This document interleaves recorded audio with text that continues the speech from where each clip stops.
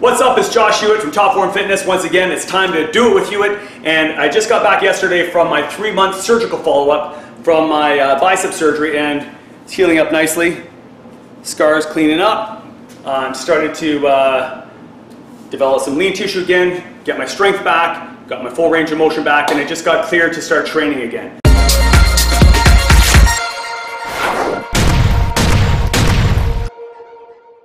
I've implemented or reintroduced my Minimalist Training Program that I was following before, which is basically 3 exercises, 1 big compound lower body movement like a squat or deadlift, and a big pushing and a big pulling movement for upper extremity.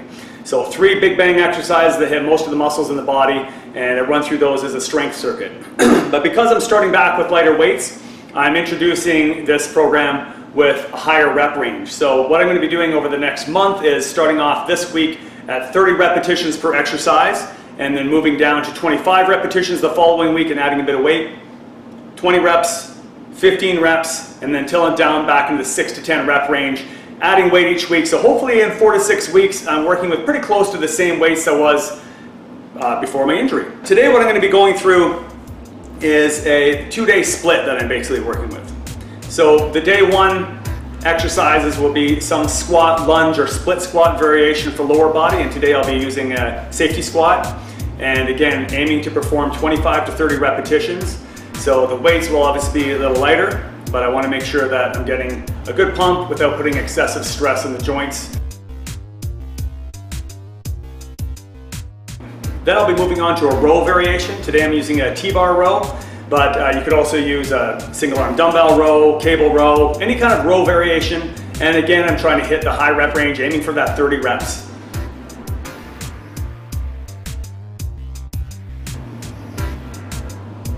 After the row, I'm going to be doing my horizontal push variation. So this time I'm going to be using a flat dumbbell press, but you could also use a barbell press or push-up variation.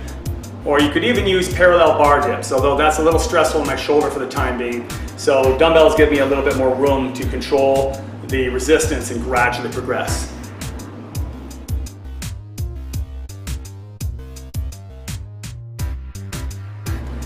So I'll be working through 4 rounds of this circuit, 30 repetitions per exercise. And then I'll give myself at least a full day of rest before moving on to day 2 of the program, which will start off with a hip hamstring dominant lower body movement, and then a vertical pushing and pulling movement for upper body.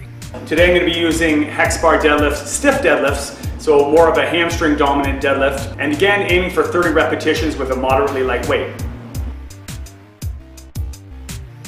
Other exercise options could be glute hamstring raises, leg curls, or even hip thrusters.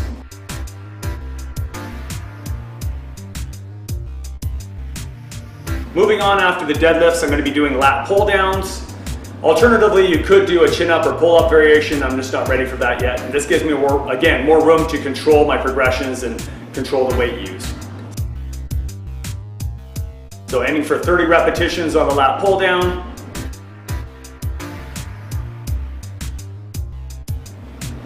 And then moving on to a vertical press variation. And then here I'm doing seated dumbbell presses. You could also use a barbell overhead press or an incline press.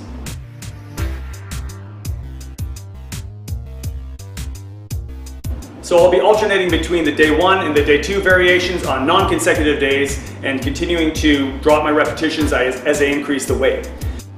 I may also be introducing some isolation work on my off days, such as bicep and tricep isolation exercises and isolation work for the deltoids, such as lateral raises and rear flies. I'll be posting another video soon showing you what I'm doing for that. I'm going to be including some occlusion training for the arm so that I can start to improve recovery with very light loads. So here's a quick outline of the program that I'm using right now. Again, it's basically referring to the Minimalist Training template that I've used before. And you can check out some of my other Minimalist videos right here on the screen as well. If you got any questions or comments, post them down below and I will get back to you. And until next time, stay strong.